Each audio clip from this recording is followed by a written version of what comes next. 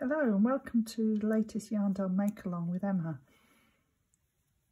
I'm actually knitting today and I'm knitting some Barbara socks.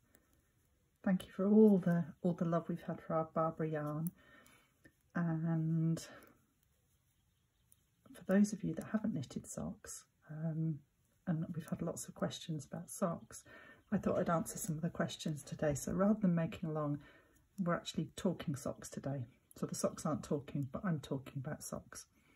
So I'll put my knitting down because I'm not very good at talking and actually knitting and concentrating, although I am at the part on this sock where it is just lovely and relaxing because you just knit on the small circular needles and go round and round.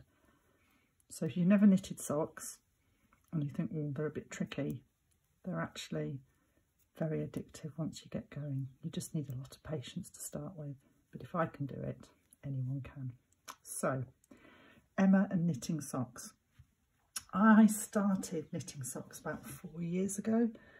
I had a voucher for Christmas and I went along to Pearl and Jane, which is our local yarn shop in Skipton, and the lovely Jane there taught me over 2 Sunday mornings to knit my first pair of socks, and they were these. I've still got them. And they were a double knit, so they're actually nice and quick and easy to knit up. They're full of mistakes, and actually they're my first pair of socks. They fit my feet, so I'm very pleased with them. In the 4 years that there's a bit of moss there, I've had them outside. In the 4 years that I've been knitting socks, I've actually knitted more than 30 pairs. I've just had a quick kind of count up, but I'm sure it could be a lot more than that. And then I've attended other workshops. I went to Barham U, which is the shop, yarn shop in Leeds, which has moved now, but the lovely, fantastic Rachel Coopy taught me some more sock techniques.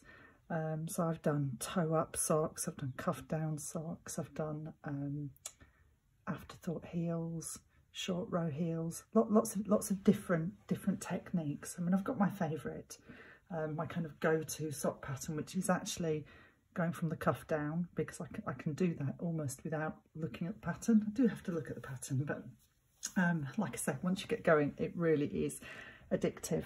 I'm by no means an expert. I've only been doing it 4 years. How could I possibly be? So there are lots of fantastic online resources, and you've probably heard of Winwick Mum. And Christine has got some fantastic patterns and tutorials. You just can't go wrong really with her patterns. I've also got a couple of books by Rachel Coopy, which I find a good resource. And then online, Coco Knits. I don't know if you know Coco Knits, but their tutorials and their short videos are really, really accessible. I find them easy to follow. But I mean, everybody has their kind of favourite way of learning. And then one thing I've got saved on my phone, I've got an image of the Kitchener stitch. Lots of people go, oh, the Kitchener stitch. And that is, if you're doing a sock from the toe, from the cuff, sorry, down, then, let me get one here. It's finishing off the end here, and it's fabulous.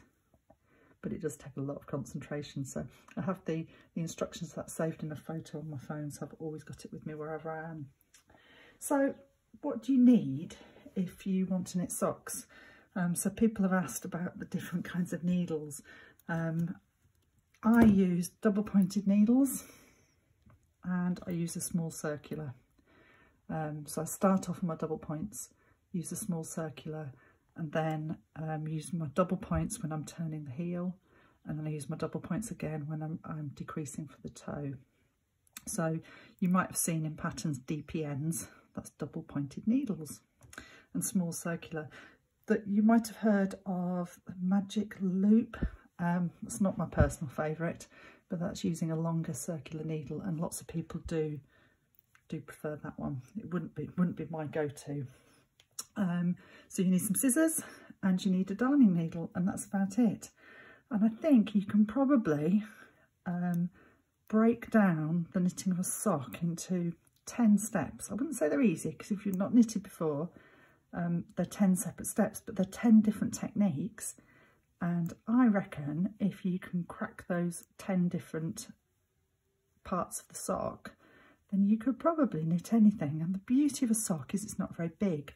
So it's a small project, it's portable and really quite achievable. And actually, if you go wrong, I've learned that actually it really doesn't matter just to pull it back, just to frog it and have another go. Because, you know, we've all got to learn somehow, haven't we?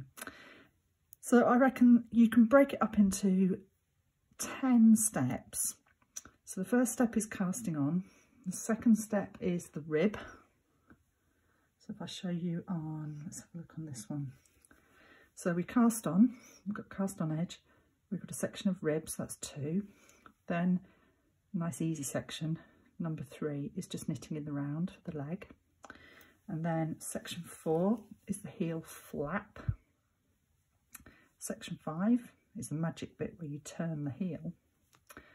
Section 6, you pick up stitches down the side of your heel. And then section 7, you're decreasing down the side, gusset. You might see it written as a gusset in a pattern, but you're decreasing down until you get to the circumference of your foot.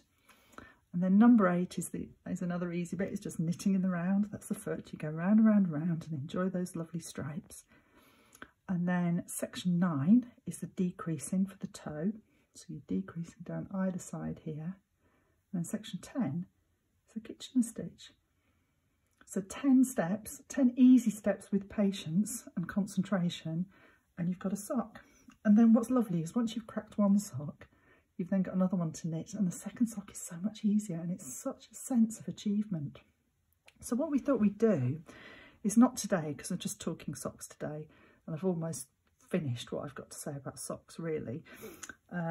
What we thought we'd do is do 10 short videos of each section of the sock. So if you wanted to make along a Barbara sock, we'll do Barbara. I will do the 10 steps, 10 easy steps, and I'll do 10 short videos and post them on here. And then you can have a go at each section on its own and just have a go, get that working, and then move on to the next section, and you can watch it as many times as you want if it's on YouTube, and just really practice and just enjoy those soothing stitches. So I've always got a pair of socks on the go. I've always got probably 2 pairs actually, thinking about it. I've got a pair of Barbara socks here, and I've got another stripy pair in my, I call it my little room. It's very, very messy. It's like a cupboard, but it's my crafty room. So I've got another pair in there that I pick up, and I usually have a pair in the car as well, but I don't have a pair in the car at the moment because I've just finished a pair. So that in a nutshell is talking socks. So if you haven't had a go at socks and you're thinking, it looks very tricky, have a go, okay? And we will look forward to seeing you on our 10 short videos of how to knit socks. That's all for today. Bye.